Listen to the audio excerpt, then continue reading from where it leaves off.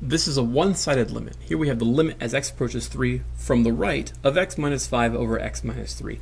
With 99% of limits, your job is to just take the value of x that you're told to approach and just plug it into the limit. And let's see what happens when we do this. When I plug in 3, I get 3 minus 5 is negative 2. 3 minus 3 is 0. This particular form is what I call non-zero over 0. And when you get this result, your answer is going to be infinity, negative infinity, or D and E, which stands for does not exist. We need to figure out which one it's going to be. And we're going to do that based on picking values slightly larger or smaller than 3, depending on what side we're coming from.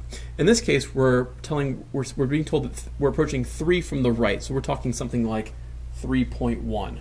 We're going to re-plug in, but this time we're going to plug in 3.1 and ascertain the sign of the result. That is to say, if I plug in 3.1 into this expression, what sign am I getting? Am I getting a positive or a negative? And that way, that will determine whether or not I have plus or negative infinity.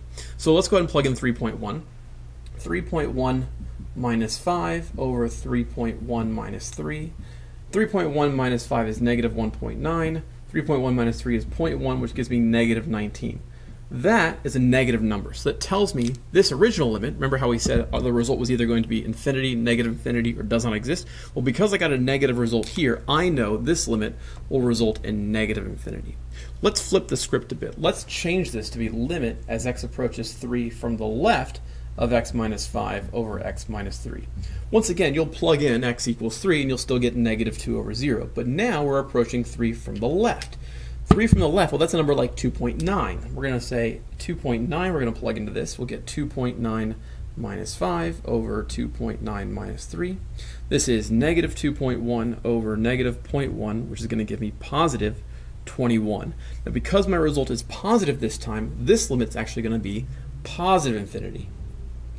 Let's wrap it all together now and do the two-sided limit. So limit as x approaches 3, without putting a superscript of plus or minus here, means I need to figure out both the left-hand limit and the right-hand limit when x approaches 3.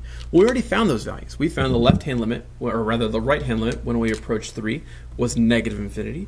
We found the left-hand limit when x approaches 3 from the left was positive infinity. So because these two infinities are not the same, the overall two-sided limit would be does not exist. Let me go ahead and clarify a little bit more.